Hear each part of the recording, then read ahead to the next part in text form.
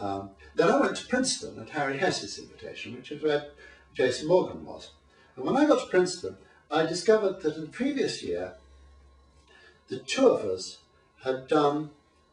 3 or 4 problems using identical mathematics in exactly the same way, in exactly the same approach, of which plate tectonics was one, but the other one was this thermal structure of the oceans, and the other one was looking at earthquake mechanisms in a way which the seismologists didn't. And it was a revelation to me that, you know, the subjects get to a certain point, right, and then if you're bright and working in this field, it's obvious.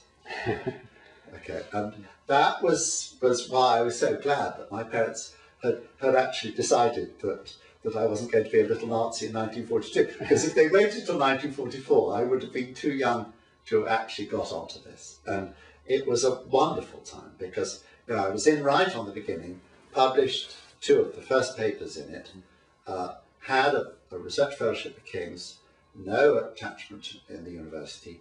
and I could just simply work flat out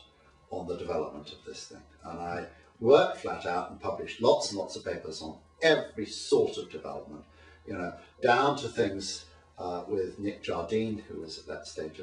a fellow of King's, on the implications for